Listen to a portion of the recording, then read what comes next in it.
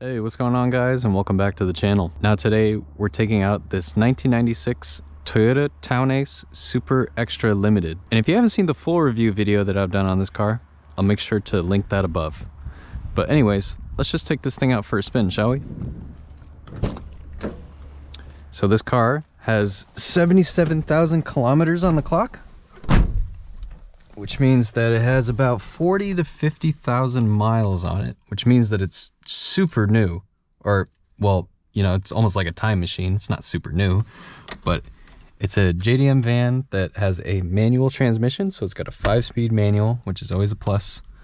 And if I could just find the key to put this in.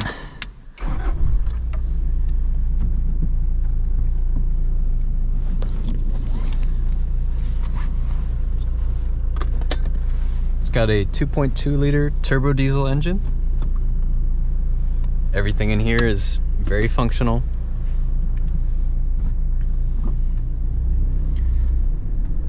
The clutch engagement is super easy. Just one of those vans you can just hop in and really just operate it. Even if you're an amateur or novice at driving a manual, this one is so easy that I'm sure you could even figure it out.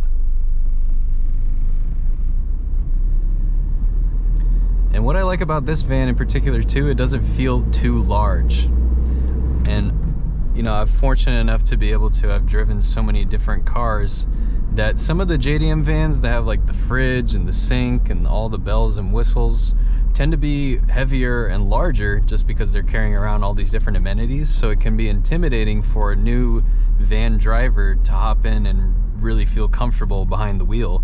But with this, it's like the perfect size, honestly. It just feels like big enough to where like the inside is nice and airy, and on a beautiful sunny day like this with the double moon roofs open, you feel like you're in a fishbowl. There's just so much visibility. And as we know with the modern safety regulations and stuff like that, the A-pillars on cars are starting to get thicker and thicker. From a safety perspective, you know, that's a good thing. But what's nice about the 90s cars is they have these really skinny A-pillars. So it just gives way more visibility and less blind spots when you're driving something as large as a JDM van like this one. And when it comes to the turbo diesel engine, it's pretty quiet.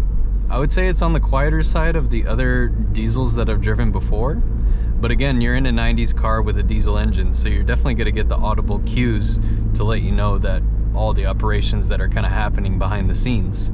Of course, when you get into a modern car now, it's going to be a little bit quieter, but this is very tolerable. I mean, it's nothing to scoff away at, just at the fact that you might hear a little bit of the turbo diesel engine operating.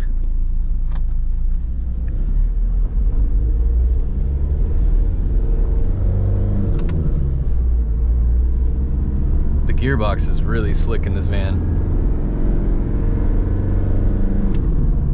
And it's not bad too, like the power is not bad at all.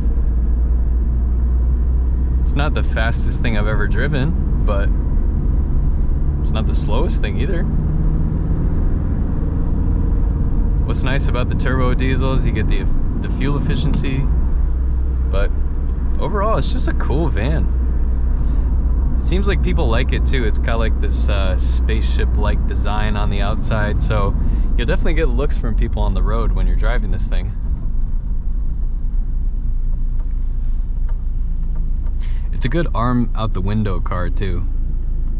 As you notice too, with safety regulations, like this portion of the doors are starting to get higher and higher, but with something like a 90s van like this, you could really just plop your arm here and it's very comfortable.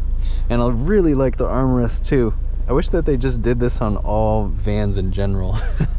It's just nice to kind of plop your arm here, and it's still easy to operate the transmission and things of that sort. You could even pop open this little moonroof if you wanted to, just like that. Open or close it, or you could slide it all the way back in the rear, which is pretty cool.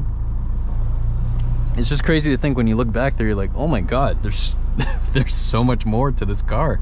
Because when you're up front, you kind of just get so used to it, it almost feels like a really tall Corolla, but there's just a lot of space. It's just a very airy, pleasant place to be.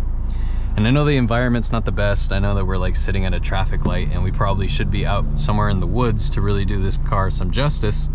But I guess we'll have to save that for another time, as we just don't have those circumstances right now. But with the Townaces, they're very capable off-road, and the ground clearance is just astonishing. It sits pretty tall, but you don't feel like the center of gravity is like super duper high where it feels like unsafe. But you know, you do have to be a little bit wary of what you're driving and just be careful when you're going around corners and stuff like that. Again, it's not a sports car, but it is a JDM van, so you just kind of have to treat it as such. And since this is such a low mileage example, there's no like crazy squeaks or rattles or anything like that. None of the trim pieces are missing or broken. The sun hasn't faded the top of the dashboard. So it's just a really rare occurrence to find something that, you know, is all the way back from the 90s. It's almost 25 years old with such low mileage, because a lot of these Townaces just get driven. You know, it's just such a good daily driver that these just get driven a lot. So it's nice to come to an example that is just super clean with super low mileage to really get the best representation of what it would have been like to drive this back in the 90s.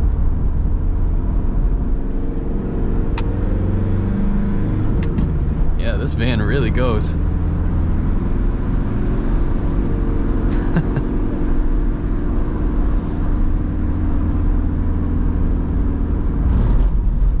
But yeah, that's all I really got for today.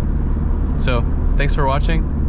Make sure to subscribe for more, and I'll see you in the next one. Take care.